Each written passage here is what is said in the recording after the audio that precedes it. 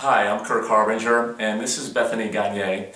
She's the founder of Numinous and also the Albany Peace Project. This is a first in a series of 4 videos that we'll be holding throughout the month of January on Sundays. And we're going to be talking about the purpose of Numinous, how you got started, and also how that relates to the Albany Peace Project and where things like coherence come into play throughout. So, welcome. Thank you, Kirk, very much.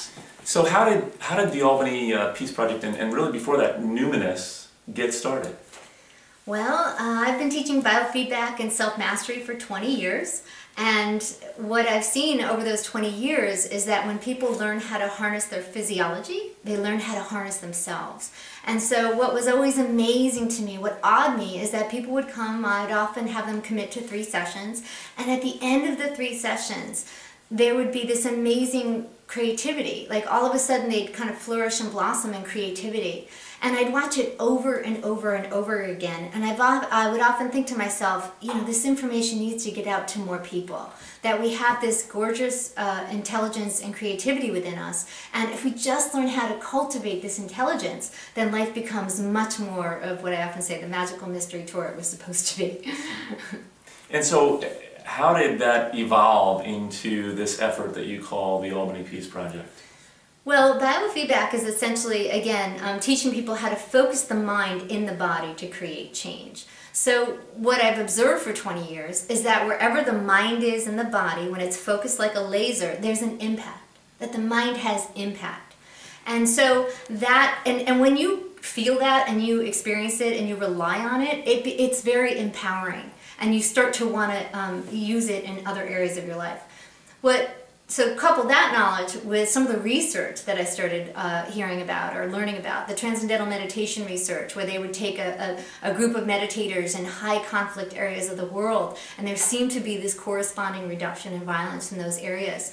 And Lynn McTaggart having people send intentions to more areas of greater crime, that there seems to be somewhat of an impact. So for me, it was just a natural outgrowth of, you know, of using these same internal skills and not just using it for our own personal growth, but to actually lift it to uplift society. I mean, I can't think of anything more empowering or wonderful that I'd want to spend my life on.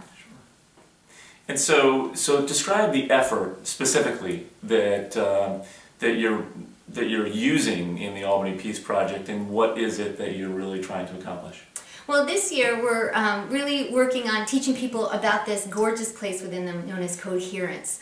I often consider coherence as kind of like the sweet spot in your nervous system. You know how tennis rackets have a sweet spot when you just hit the ball just right in that area and it just pings so beautifully?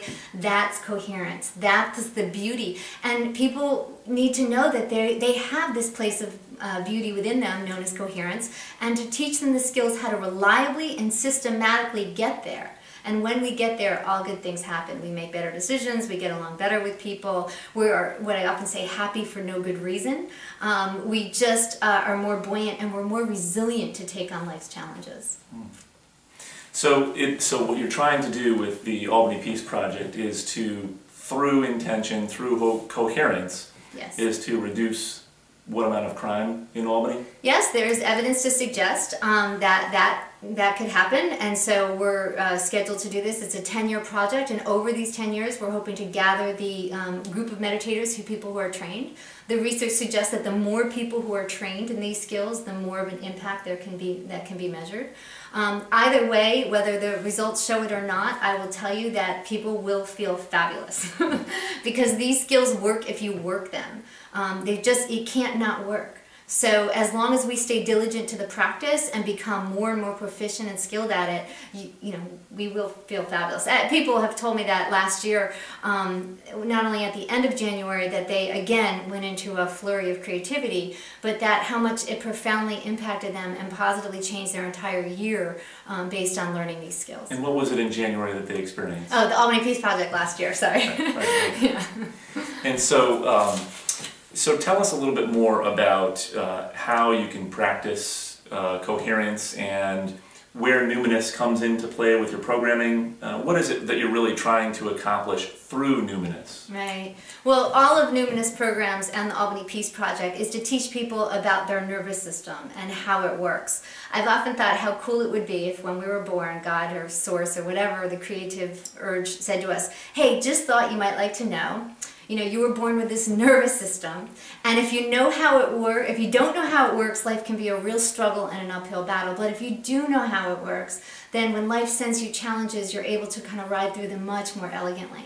So to me, the whole purpose is to teach people about their nervous system, how to go into this beautiful space, and in that beautiful space, we gain access to a greater intelligence, a greater understanding, greater wisdom, and we end up kind of coming home to ourselves, and from that place of knowing and sweetness, we're able to kind of craft a much more skillful and beautiful life.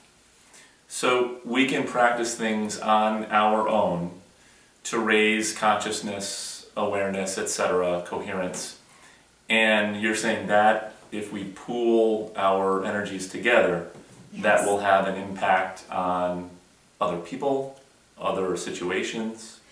Absolutely, and there's more and more evidence to suggest that. There's something called limbic resonance, where my nervous system is probably influencing your nervous system right now. My ECG, my heart rate is maybe registered on your brain waves right now. We impact each other in ways that we don't even know, but the research is starting to bear out. So how far can we take this? I don't know, but that's the fun of it, isn't it? That's great.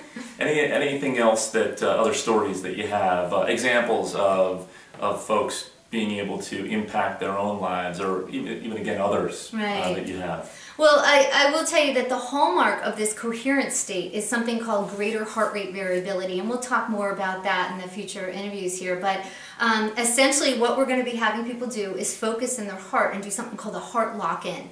And research suggests with the Institute of Heart Math, who we're collaborating with this year, that that in this state of coherence all these good things happen. But let me just tell you what it happens in everyday life. I gave a talk recently in Saratoga, and a woman, and I led people into more of a coherent state. And 2 days later, a woman came to a Numinous program, and she said to me, wow, that coherence meditation really made a difference. And I said, well, how so? And she said, well, first of all, I just felt beautiful tears kind of coming down my face, a joy, basically. And then she also said that she just was so happy. And that's what I always say about the coherent state, is you are happy for no good reason, okay? Life has still got the challenges going on, you still got things you're facing, but you'll just be buoyant. You just kind of have this ability to kind of be very resilient, and you become happy. And from that happy space, we are much more effective and available to society.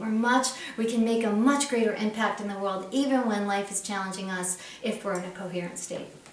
That's great stuff. So what you're saying is that we have all these tools in front of us that we can tap into. We're able to influence ourselves and our greater community. Yes. Therefore the world. And so it sounds like there's a little bit of science behind this. Yes. So can you share with us a little bit more about that science and how heart math comes into play here, and really what that's all about and how it affects us? Sure, sure. Well, as I said, coherence, the hallmark of coherence is something called heart rate variability. Your heart is the biggest oscillator of the body. It puts off the biggest electromagnetic signal.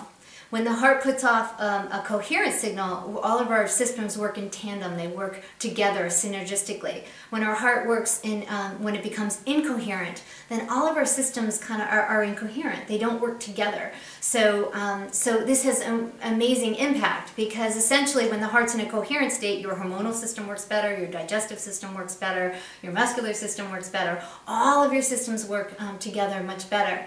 And simply by focusing in the heart, which is what every one of the meditations this January are going to do.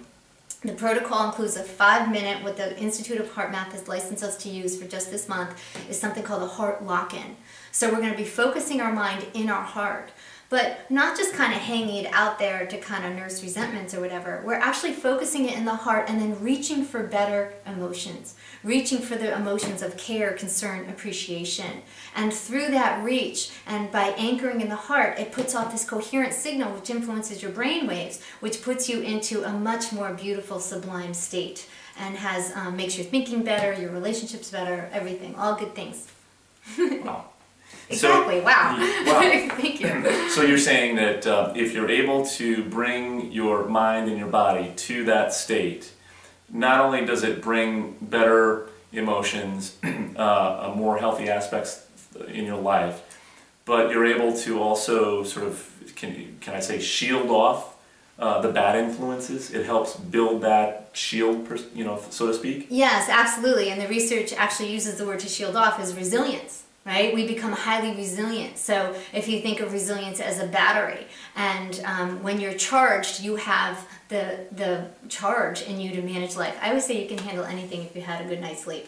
You know, right? When you haven't had a bad night's sleep, you have a bad night's sleep, you know. But if you had a good night's sleep, something bad happens, you can handle it, right? So that's kind of that. Are you charged? And that's what coherence does, is enable us to stay more on the charged aspect, or keep our batteries charged to be able to meet life in general. So that's great. Good. Well, we'll be talking more about coherence, resilience, yes, and more about Numinous and the Albany Peace Project throughout these 4 videos throughout January. So I'd like to continue on this path with you, and we'll hear more from Bethany shortly. Thank you. Thank you, Kirk, very much. Thanks.